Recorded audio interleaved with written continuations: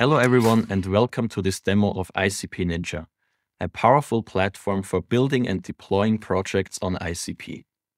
I'm Elias, a software engineer at the DFINITY Foundation, and today I'll walk you through some sample projects, show you the editor in action, and demonstrate how to deploy, modify, and share your work.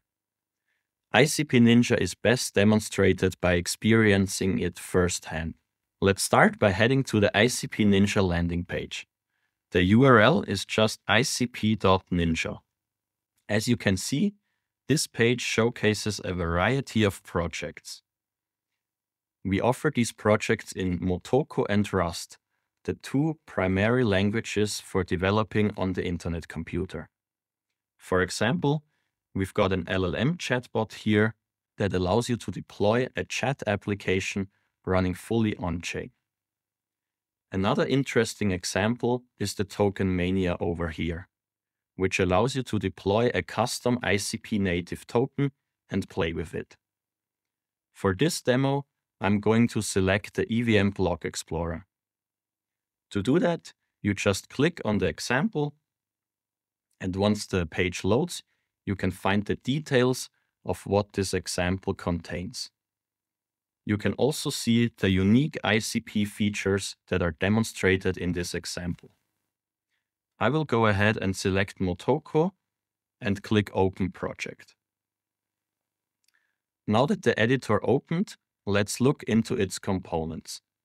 On the left, we have the File Explorer, where you can see the structure of your project. In the middle, there's the Code panel, where you can edit the source files. In this example, the code for a simple block explorer is already written for you.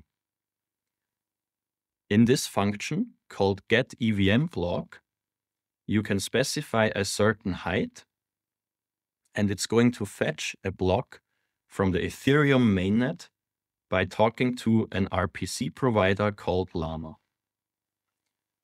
Now, on the top right part of the editor, you can see the most important part, the deploy button.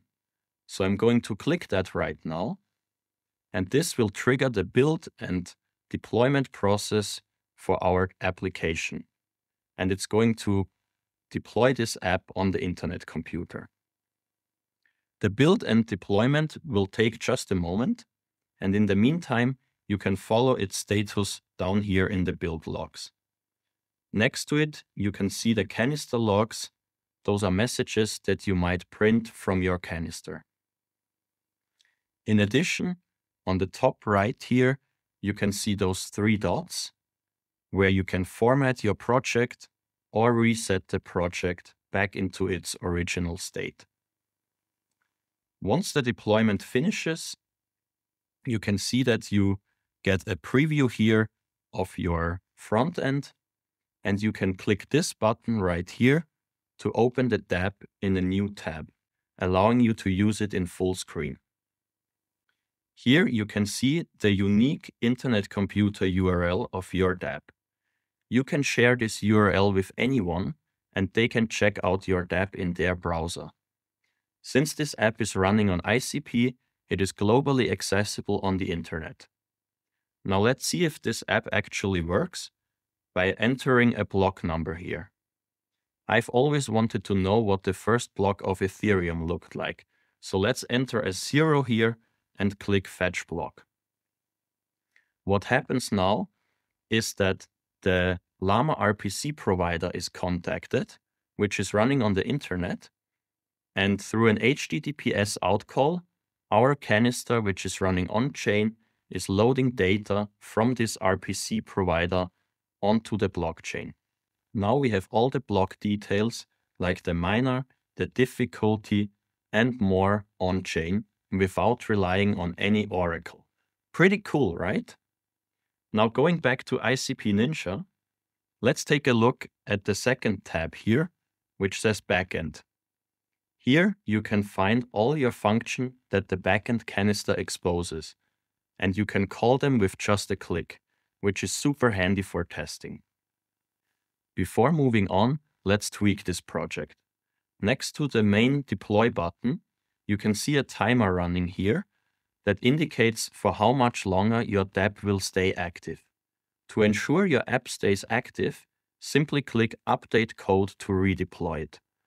Let's make some modifications and redeploy our dapp. Instead of using Ethereum here, I'm going to comment this part out. And further down, we can see that we set up a connection to the base mainnet. So I will uncomment this part here to talk to the base mainnet instead, and click Update Code here, which will trigger a redeployment. This flexibility is one of the neat things about ICP Ninja. You can iteratively adapt your dapp and see it change on the mainnet. While that's redeploying, let's explore another feature, Ask AI. Over here, you can find another button where you can talk to a language model that can answer any question about ICP. So for example, I could ask it, explain what is a canister in one sentence. After you hit enter, ICP Ninja will talk to this language model, and after a while, it will return an answer to you. So here it correctly answers that a canister is a bundle that combines code and state and is running on-chain.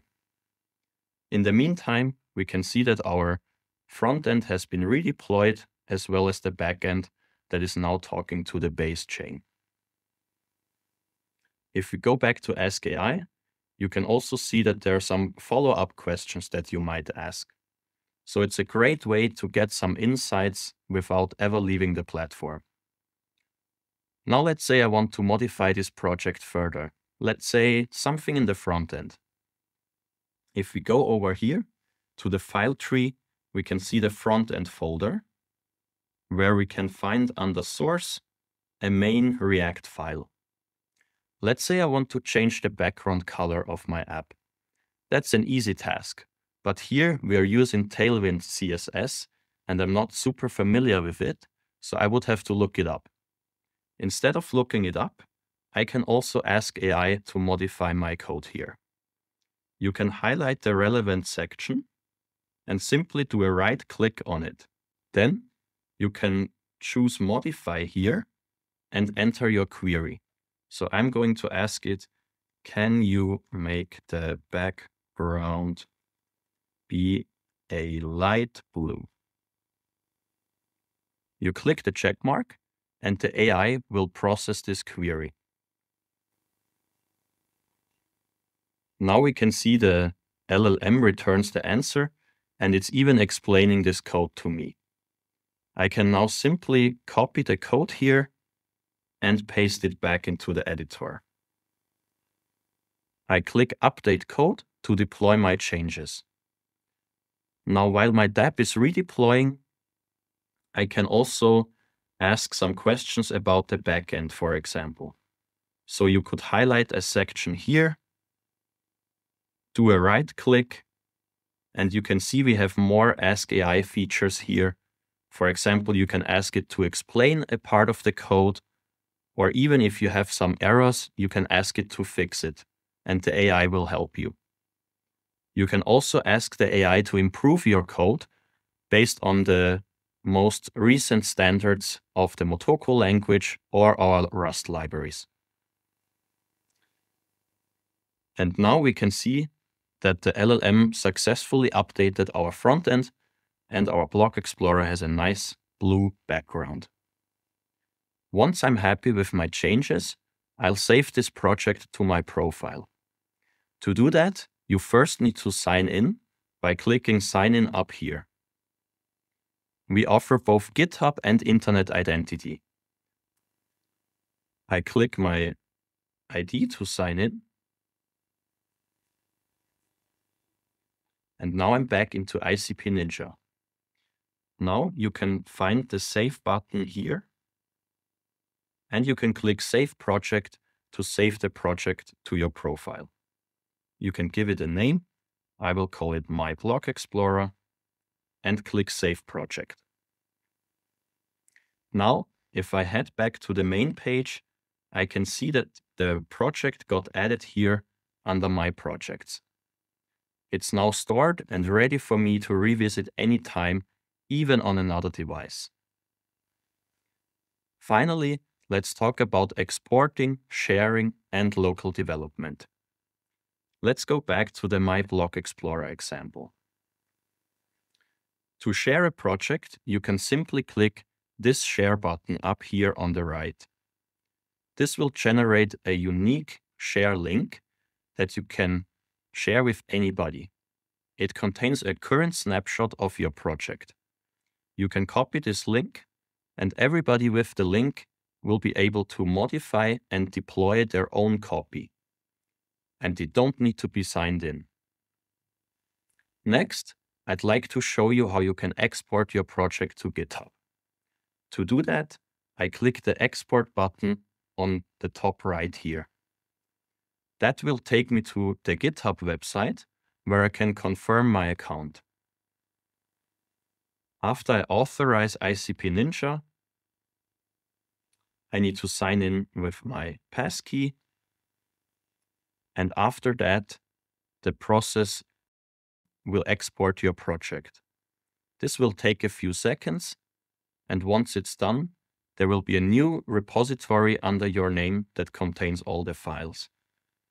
You can copy this URL, and if you navigate to it, you can see it got exported with all the relevant files, images, and even the README. Perfect for further collaboration. Finally, I'm going to show you how you can download all the files and continue locally.